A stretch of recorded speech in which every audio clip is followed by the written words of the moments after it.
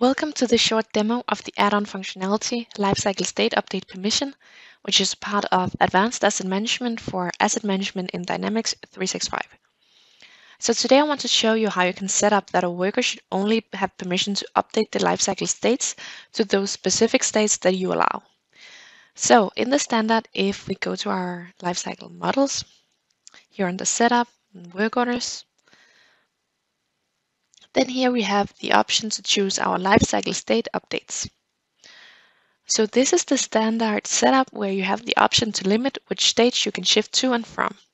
So for example, we've set up that when we have a new work order, we can put it to released and we can put it to completed. And when the work order is released, we can put it back to new, but we can also schedule it and we can put it to pending. And when the work order is scheduled, we can put it back to released, but we can also set it to progress and to pending and send it out for repair. So this is the standard setup we have here in asset management. But this setup applies for all workers, which means that in the standard you cannot set up that some workers should not be allowed to, for example, financially close the work order. But we can do this with this add-on functionality, which I want to show you now. So if we go to our setup, we here have the lifecycle state update permissions. And in here, we want to create a new. And then we want to choose the lifecycle state type. And we can set permissions up for functional locations, assets, requests. But today we want to do it for our work order lifecycle states. And then here you need to choose the worker, which you need to set permissions up for. So I'm just going to go ahead and choose myself like this. And then we, of course, want to see our work order lifecycle states down here in permission states. So here you just mark the ones that you want to be able to shift to and from. So I want to put it to new, released, scheduled, send out for repair, in progress, completed, finished. So now we have this set up and I can save it here.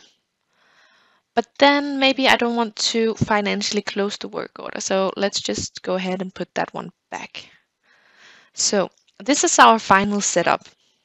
So these are the states that I am allowed to select, and these are the states that I cannot select.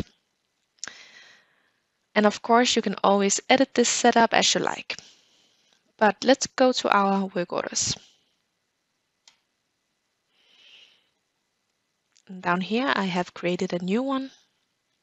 And let's just go ahead and update the state to released. And then I want to schedule the work order to myself.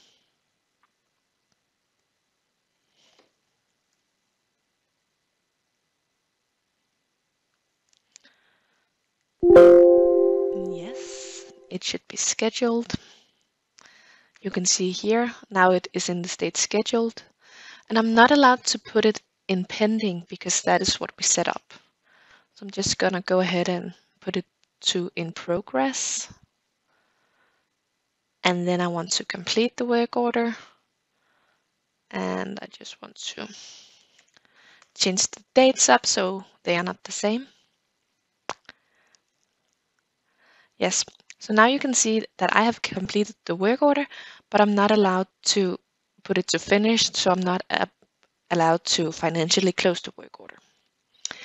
So this is basically how the lifecycle state update permission functionality works. And if you have questions or want to know more, please reach out to us on info@dynaway.com.